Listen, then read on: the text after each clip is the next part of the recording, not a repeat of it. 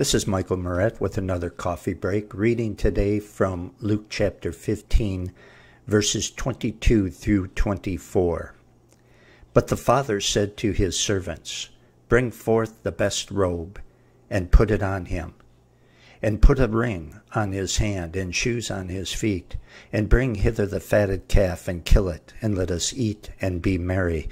For this my son was dead, and is alive again. He was lost, and is found." And they began to be merry. This prodigal son had confessed his sin to his father. The dad had lost 1/3 of his assets and probably a lot of sleep because of his son's sin. But he absorbed all that bad when he forgave his son.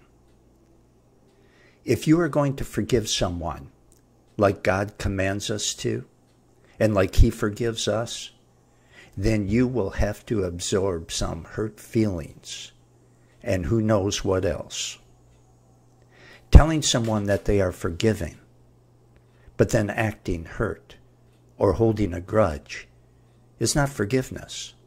And thankfully, that is not how God deals with us when we confess our sins. This has been Michael Moret with another coffee break.